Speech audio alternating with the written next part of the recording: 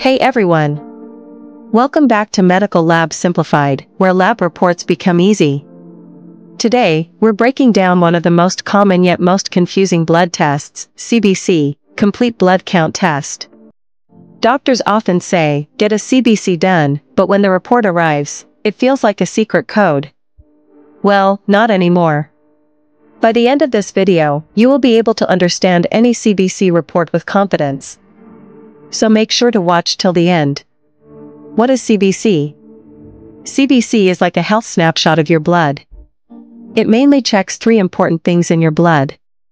The red blood cell that carry oxygen along the body.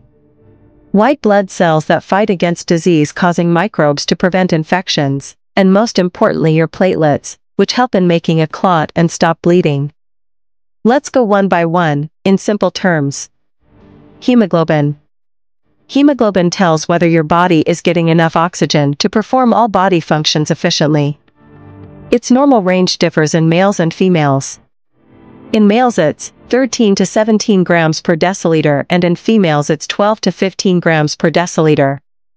If the hemoglobin is low, that means anemia and you may feel tired, weak, or dull. High hemoglobin indicates dehydration or smoking effects. Now let's talk about RBC, red blood cell count. It tells us how many oxygen-carrying cells are present in 1 microliter of blood. Normal range of red blood cells in males is 4.5 to 5.9 million cells per L of blood and in females is 4.1 to 5.1 million cells per L. If RBC is low, it indicates anemia, blood loss, nutritional deficiency, or bone marrow issues. If RBC is high, it can be due to dehydration, smoking, lung disease, or living at high altitudes.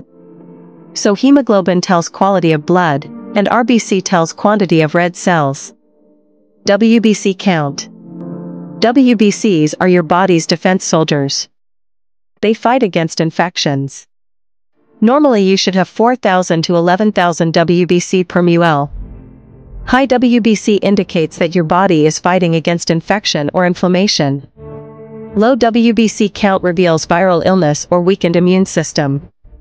To understand what kind of infection your body is fighting against, we check differential WBC count. There are 5 further types of white blood cells. Neutrophils. If neutrophils are higher than 40 to 60%, it indicates a bacterial infection, and if it's lower, then it indicates typhoid. Lymphocytes. They are important markers of viral infections. If from total WBC count 20 to 40% are lymphocytes, it indicates viral infection, and if it's low, then your immune system is weak. Eosinophils. Normally 1 to 6% of total WBCs, they are elevated in allergic conditions and protect your body from parasites. Monocytes. They tell us that your body is suffering from chronic infection. Basophils. They are also elevated in allergic conditions as they release histamine and are involved in IgE production. Platelet count. They are the most important in a CBC report as they prevent bleeding and form clots. Normally a human body should have 150,000 to 450,000 platelets. Low platelets count is dangerous as it increases the risk of bleeding. Low platelets are seen in viral fevers like dengue and malaria. High platelets are often seen after infection or inflammation. MCV and MCHC mean cell volume and mean cell hemoglobin concentration. These two values help us understand which type of anemia you may have. Low MCV indicates iron deficiency anemia. And if MCV is high, you are most probably suffering from vitamin B12 or folate deficiency. So next time you see a CBC report, just remember: hemoglobin equals oxygen levels. WBC equals infection status. Platelets equals clotting or bleeding risk. If this video helped you understand CBC clearly, hit like, share it with friends, and comment below which